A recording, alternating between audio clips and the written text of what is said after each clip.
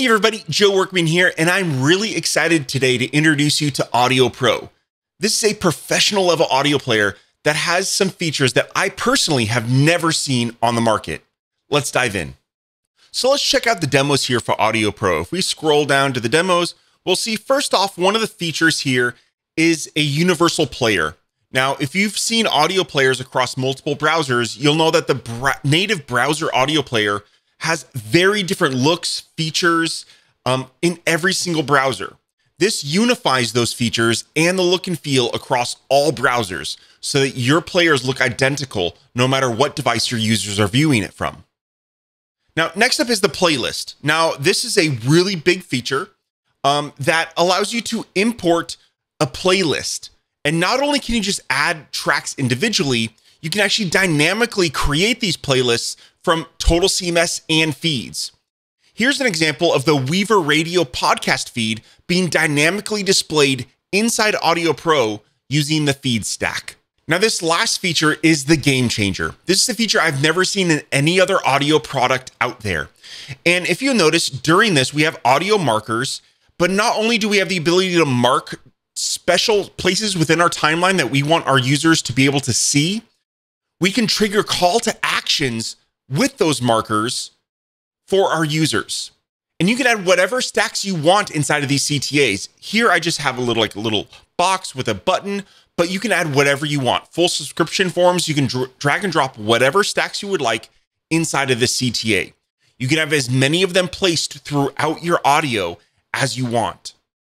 Super powerful. Now, in this case, it actually pauses the audio, but as soon as I close the CTA, the audio will continue. And we'll notice here, I have a second CTA here.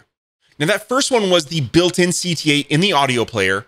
And this second one shows that we can actually integrate with the call to action stack, which has a lot of different integrations. You can trigger light boxes. You can trigger, here we're opening up a peekaboo, but there's so many other things that you can do with the call to action stack. So these CTA integrations are definitely a game changer if you want to actually add some interactivity to your audio players on your websites. This allows you to potentially navigate users through your audio and show them different hints or call to actions throughout the audio. Now let's go jump into stacks and give you a little sneak peek on how Audio Pro is configured.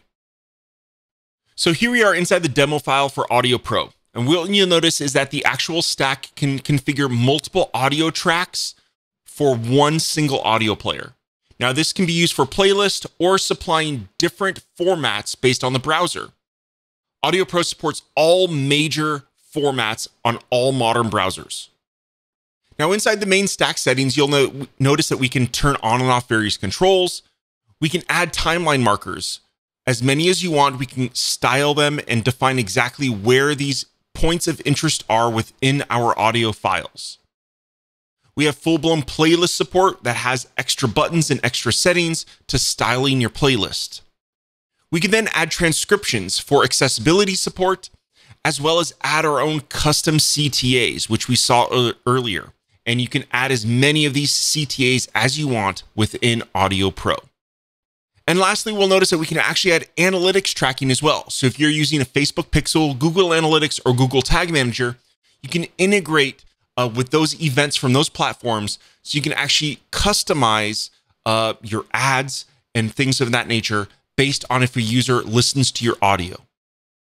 So there we have it. There's Audio Pro. As you see, it's a really feature-rich audio player that has some really strong features, such as the CTAs, that really I've never seen anywhere else on the web. So I hope you enjoy Audio Pro. Go out there and make your websites great. Bye.